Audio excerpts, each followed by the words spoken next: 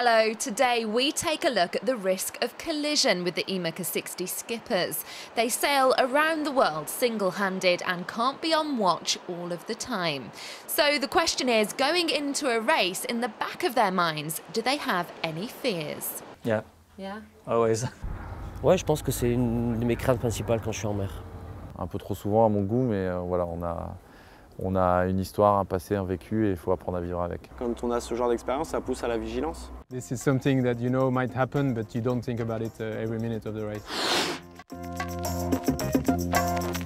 So making my way into the very front of the boat where Christopher is waiting for me. And I know that this is all to do with collisions. I feel like I'm going to have one myself. What are we doing here? I can't, you know, this is meant to prevent collisions, and I feel like all I'm going to do is hit my head. What's it all about? Yeah, next door we have four compartments which are completely dry, and if we have a collision with something on the water, we are sure that the water can go on the other part of the boat. So is this what I hear is crash box? Yeah. Is that what it's called? Yeah. Okay. And I hate to bring them up, but there have been collisions. Can you tell me one that you've had? I feel a big bang, and when I go out, I see the huge cargo ships just in front of me. So I go back on the boat thinking the mast's gonna fall, and it was a terrific situation. You're not the only person that's had a collision, because I've spoken to many Yeah. other skippers that you will know, and they have some great stories as well. A little bit hair-raising, but good nonetheless. So we'll hear from them and see what they had to say. It's appeared to me with a fisher boat. It's also appeared to me with whales. Les mammifères, les containers, enfin ouais, bon, je connais bien. Baleines, conteneurs, oh j'ai tout eu. During the big race I hit maybe a floating half-submerged container or something like this that actually completely destroyed my daggerboard and made a hole on the bottom of the boat. Once again, those stories highlighting the dangers of racing out on the sea. But we've been here in the dark for way too long. I suffer from SAD, seasonal associated disorder. I can't be in the dark too long. Can we get out there? Okay, brilliant, let's go.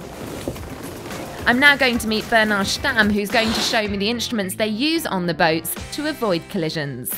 Bernard, I have a very important question, and you are definitely the man to answer it. Collisions. Collision? How do you avoid them? We have on the screen we have a system which shows the other boats. The name is IS, and it works with the VHF. And when a boat is in the area, it shows the boat on the screen. This is the boat of the race. Yeah. But it shows all the boats on the area. You see here. That's so clever. Here there is a boat coming in the harbor at 13.5 knots. The alarm for the IS, another boat is here. That sounds like battleships. It's very dangerous when we hear this alarm.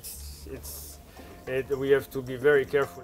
So this, Bernard, is technology keeping you safe when you're racing, and we're hoping on the Transat that you won't hear that battleship's alarm.